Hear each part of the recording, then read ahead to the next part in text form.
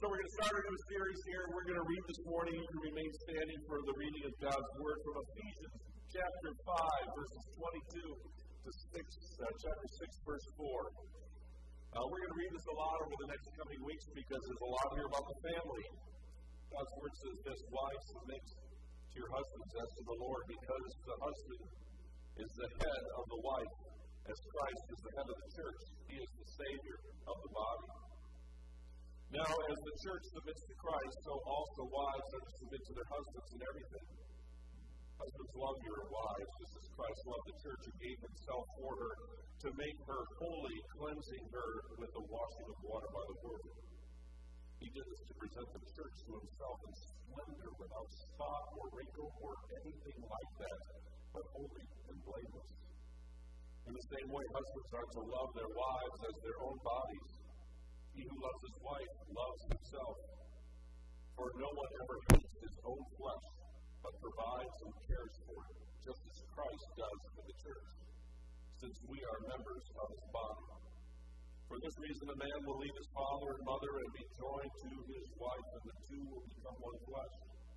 This mystery is profound, but I am talking about Christ and the church.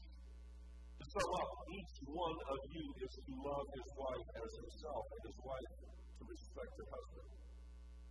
Children, obey your parents in the Lord, because this is right. Honor your father and your mother, which is the first commandment with a promise, so that it may go well with you, and that you may have a long life in the land.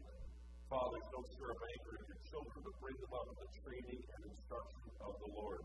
People of God, this is the word of God. You may be seated. There's a little outline in your bulletins that you can pull out, and they'll help you. I love the bulletin cover that Amanda made for this series. That beautiful family up there in the front. Matter of fact, it prompted me after she put that up there that I should add a sermon to this series called Building Up Strong Dogs.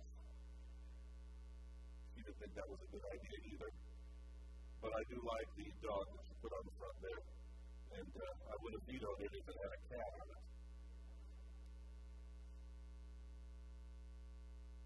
Sorry, I offended all the cat people. If you come to our house, we have a cat. I locked her in the closet this morning. It was a good feeling. My wife let her out later, don't worry. So,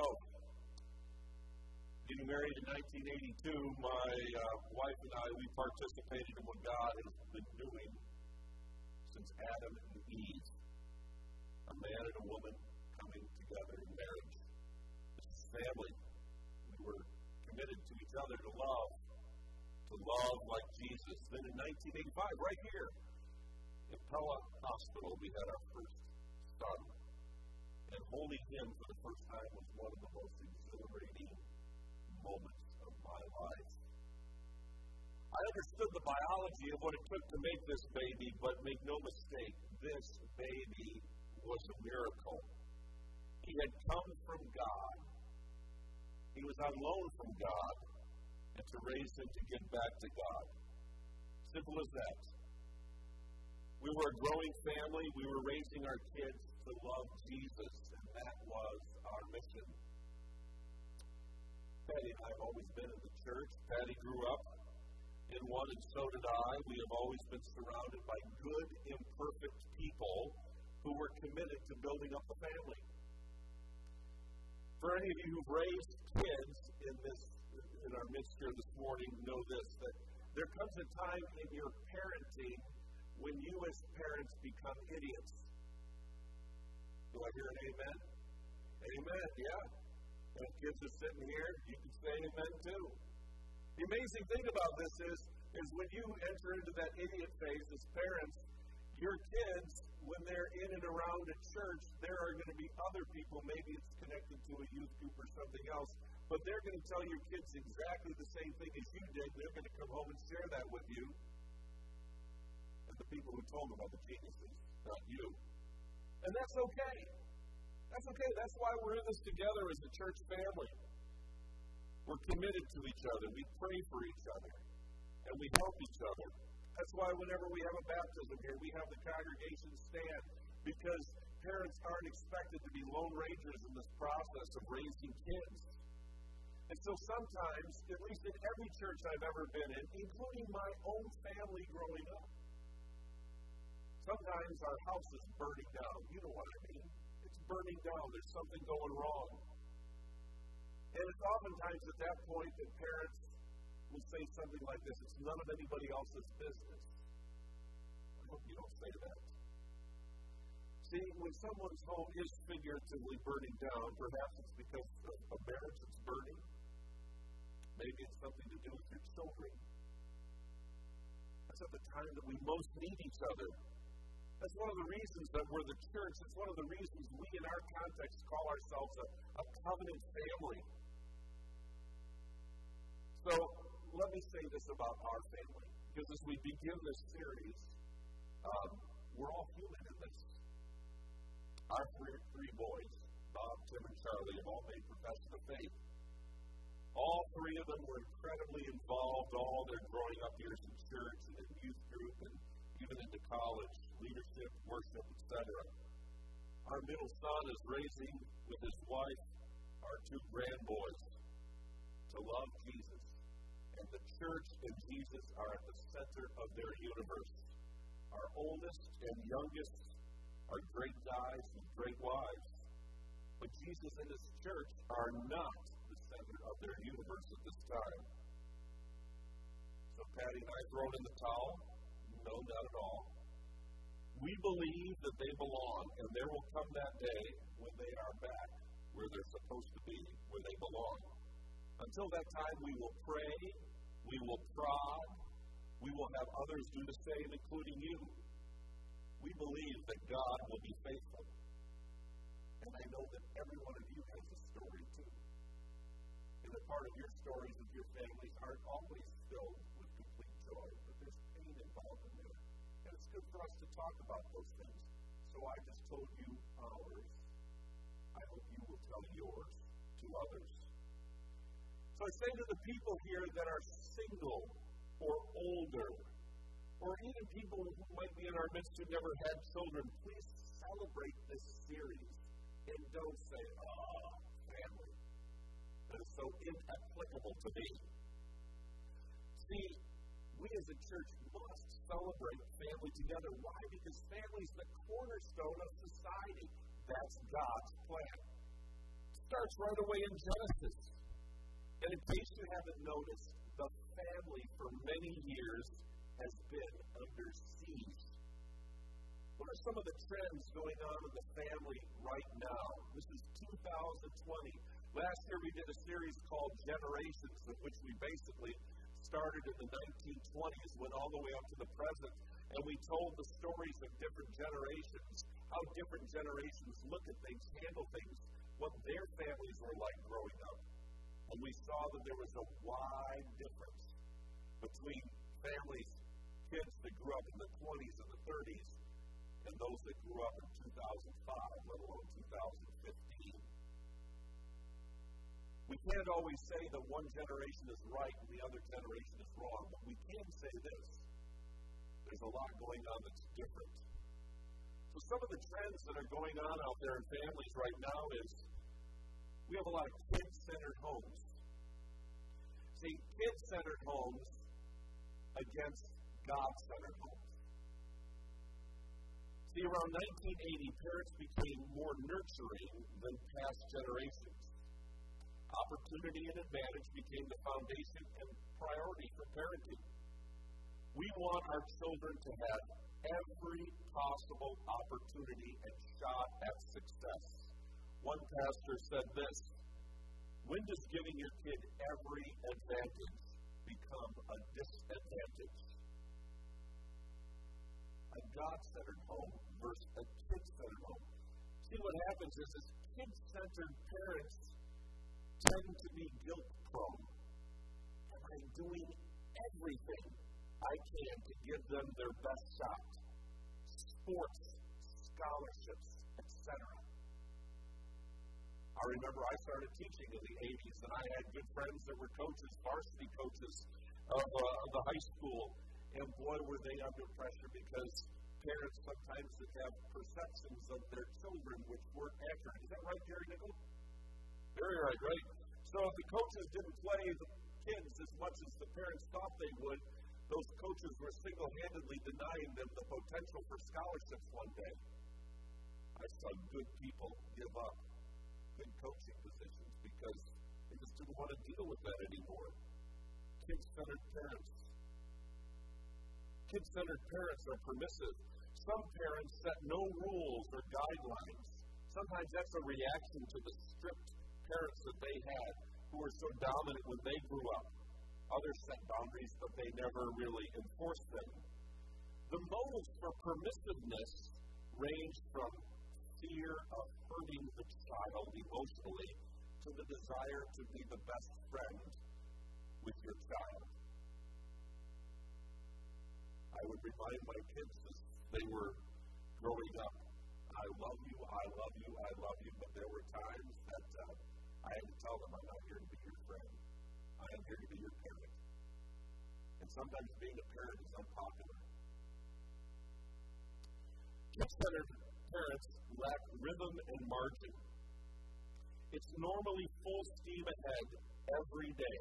It's crazy all the time. I remember kids coming into school and their lives were nuts. They were nuts. They were in so many things. How could they possibly get their homework done?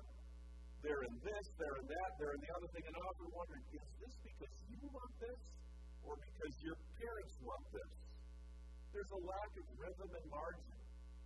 Somehow just having some open space in the schedule didn't seem like that was normal. We might be missing an opportunity. And see, kid-centered parents misunderstand the parent-child bond. See, the bond between husband and wife is stronger than that of parent and child.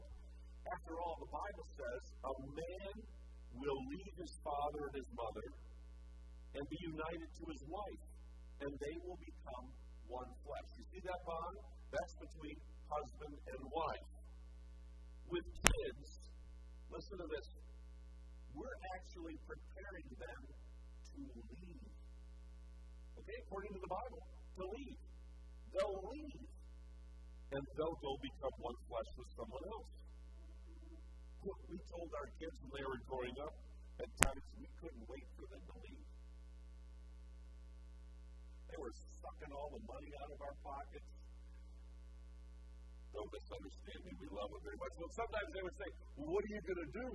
What are you going to do when we leave? I said, we're getting yearly passes to Disneyland and we're going to get a pool. We did both of those things, and now we're in Pella. Oh, well. We love Pella, too. No pool, no Disneyland. Another trend that's going on with parenting and families is this prolonged adolescence. You know, there used to be just two periods or two seasons to life. There was childhood and there was adulthood. Okay, that's simple. Childhood and adulthood. And then in about 1904, the word adolescence entered the vocabulary. And what adolescence was is it created this gap between childhood and adulthood. And initially when adolescence came into being, it was a short period, but now that period called adolescence has grown. So at the low end of adolescence, it's about 10, age 10. At the high end of adolescence, it's the low 20s. Some of you say, I got married when I was 18. Well, I hope you weren't an adolescent. See, people become adults in different places. You know that. But this adolescence has grown a significant amount over the years. Some would say that there has been too much privilege and not enough responsibility. See, the first 10 years of a child's life are something like this. Go, go, go, go, go, go, go, go, go. We want our kids even in accelerated reading. Because if they're in accelerated reading, there's a better chance that they'll succeed in life, right? Accelerated everything. Kids often start organized sports at ages 6 or 7 because they're going to become world athletes. Then our kids go into this stage where they start becoming little adults. And then parents begin to pull back on the reins. So for the first 10 years, it's go, go, go, go, go. And then when they start looking like adults, dressing like adults, wanting to date like adults, do all these things like adults, then parents say, whoa, whoa, whoa. You see how that sends a confusing message? Another trend is delayed marriage. Typically, there are 5 adulthood milestones that every generation experiences. Leave home, finish school or training, whatever that looks like, secure employment, get married, start a family. Okay? Leave home, finish school or training, secure employment, get married, start a family. Now, for generations, all of that happened in a very short period of time. That's just what was done.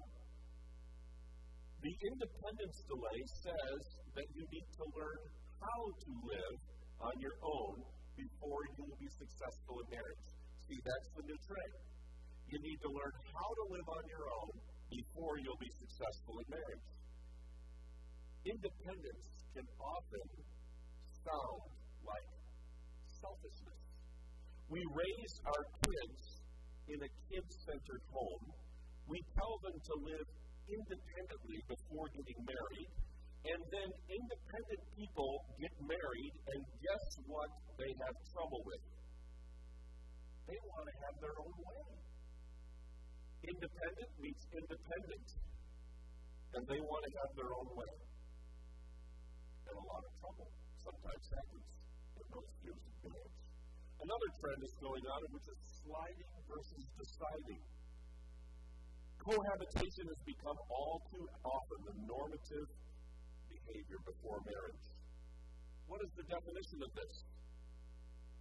Let's see how this works before we make a commitment. A few dates, let's sleep together. Let's try this. We've forgotten what the word commitment means. See, commitment is really making a choice to give up all other choices. That's what commitment is.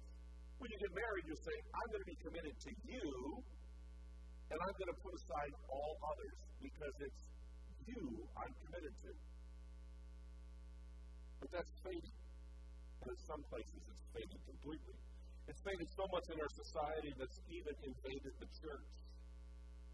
Another trend, dating while divorcing. A couple you love, cheered on, separates. Within weeks, there's a post on Facebook with their new companion. They want the support of their family and friends, and it's painful and difficult. We can't and shouldn't celebrate a relationship while we grieve the death of a marriage. And so if you're divorced or remarried, my point is not to put you on a guilt trip. Assess where you are, think of the community around you, and move into healthy relationships appropriately. And then another trend of which I found to be very disturbing, graying divorce. For the first time in history, Americans 50 and older are divorced more than they are widowed. The divorce rate in people over 50 has doubled since 1990. So what are we going to do? With Jesus Christ as our source of all the strength, we're going to spend the next few weeks on what it means to build strong families, strong marriages, strong husbands and fathers, strong wives and mothers, strong boys and girls, and see the importance of Jesus being the center of all of this. And so because of Jesus, I'll profess to you, you profess to others, but I'm going to love my wife until death do us part.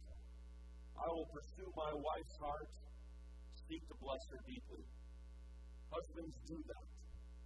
Wives, do that as well. We will honor our parents and forgive them if necessary. We want to encourage singles along the way, and we want to equip parents. So today we're starting with building strong families. I'm going to give you a few tools to focus on. from our text this morning. And quite frankly, these tools apply whether you're a parent, and it even will apply if you're grandparents. And just so you know, I'll remind you of this a few times, and I'll have some other people up here speaking as well. But I'm not perfect at this, folks. I'm always striving at it. Building tools for a strong family. One of the first things you want to do is you want to have a joy-filled home. Isn't a joy-filled home wonderful? And you know what? A home can be filled with joy when the Holy Spirit is present. You know, prior to the text that we read this morning, just prior to it, Paul was talking about not being drunk with wine, but being filled with the Holy Spirit. Why? See, joy doesn't come from drinking too much wine. Drunkenness follows, and then anything goes. But joy is going to come with the presence of the Holy Spirit. Be filled with the Holy Spirit. See, our homes need to be joyful places, joy-filled places. Our homes need to be places of great laughter, places of fun, places where you find security because of the presence of the Holy Spirit. Home, it's supposed to be joy-filled. And our home should be filled also with thanksgiving. Someone once described the home as a place where we are treated the best but complain the most. How does a grateful heart promote harmony in the home?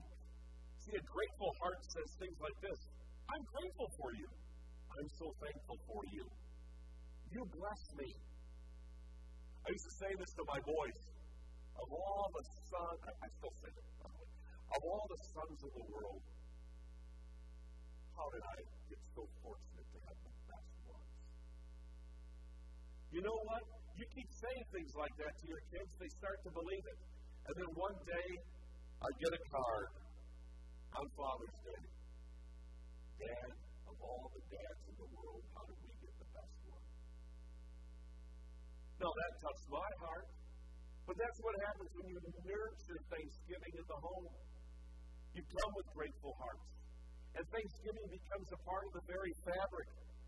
So parents don't have to continue to hit their kids in the elbow. Say thank you for that. Say thank you for that. Say thank you for that. Say thank you for that. Because they've learned it. Because everything about their home is about thanks and it's about gratitude. This is the mark of humility. We can all do this.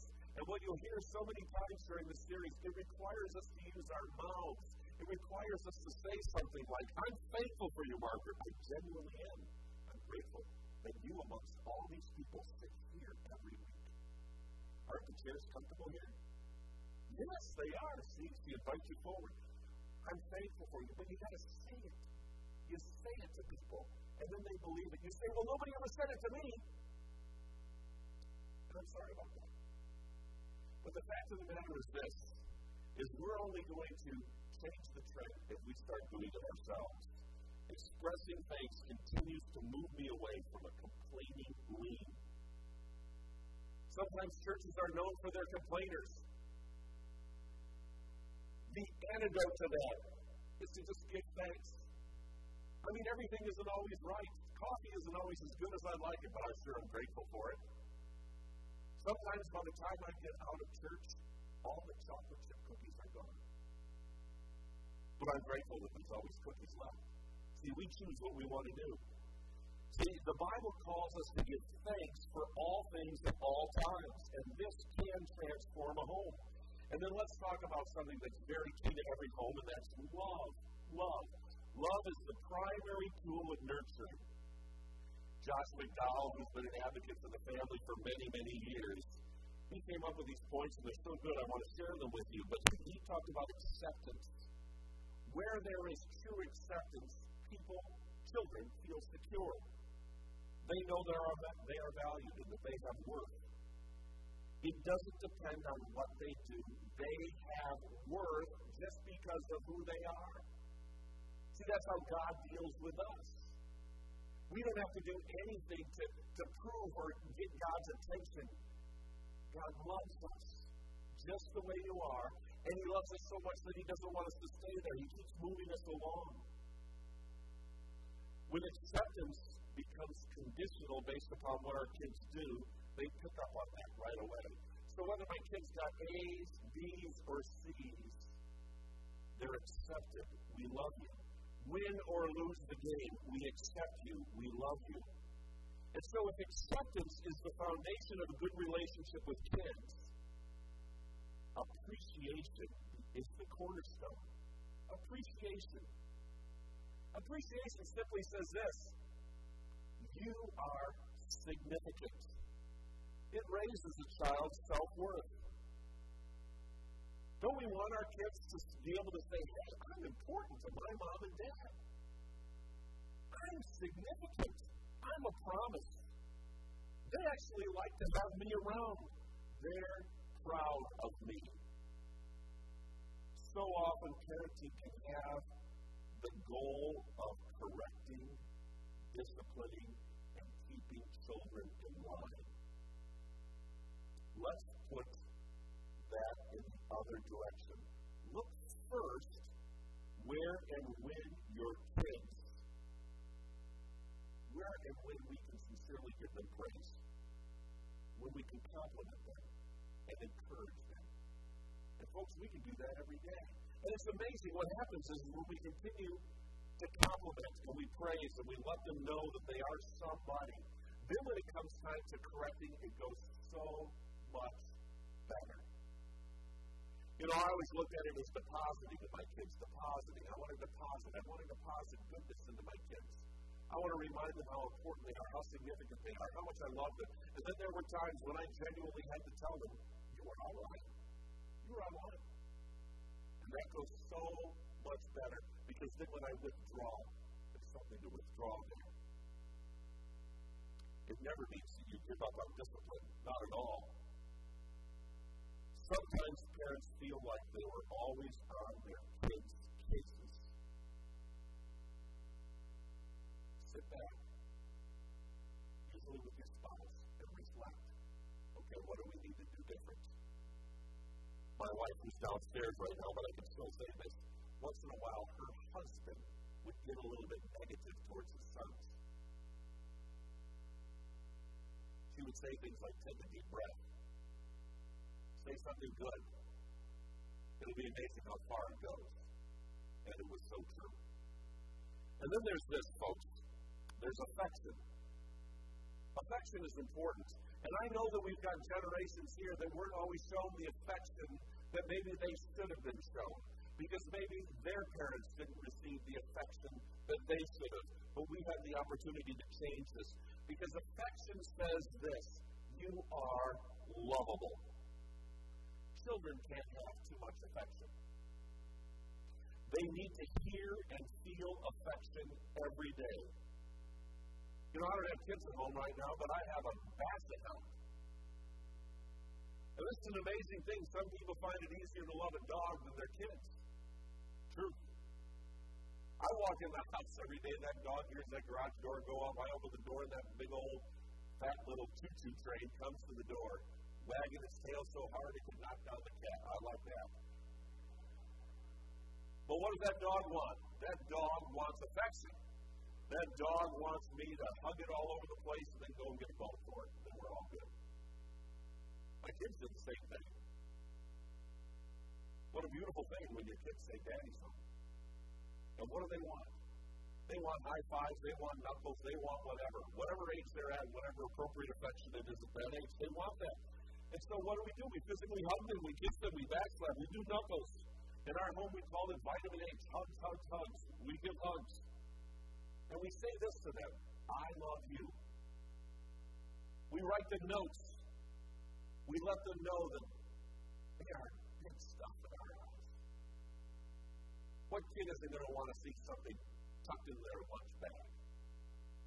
Or sitting in a place, maybe in the bathroom in the morning when they wake up? Those are investments that are so important for them. So yeah, when I dropped my kids off at school when they were freshmen in high school, I didn't give them a big smooch before they got out of the car. That would have mortified them. But I always told them I loved them. I always told them I was proud of them. And you know, folks, this never works in case you're following this. My kids know that I love them. 3 square meals on the table every day, and they got health and shelter. They know it. I want to give an emphatic answer to that. No, they don't.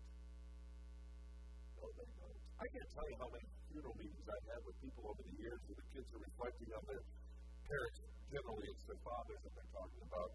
We never heard it come out of their mouth, my dad's mouth, that I love them, but we knew it. We knew it. I never hear confidence when they say that.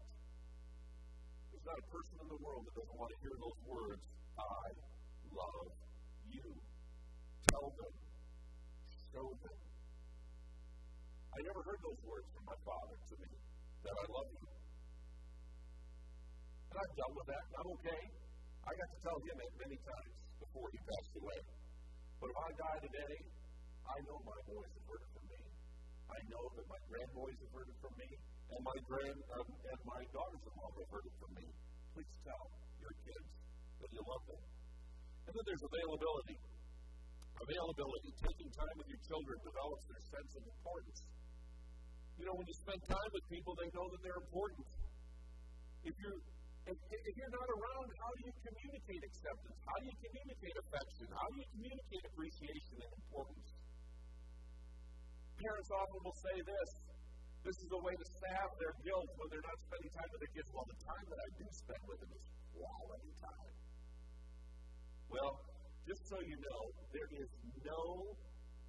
no substitution for quantity of time. See, in my life, Jesus has been my most important relationship. That's the way I was taught. Then comes my wife, and then comes my children.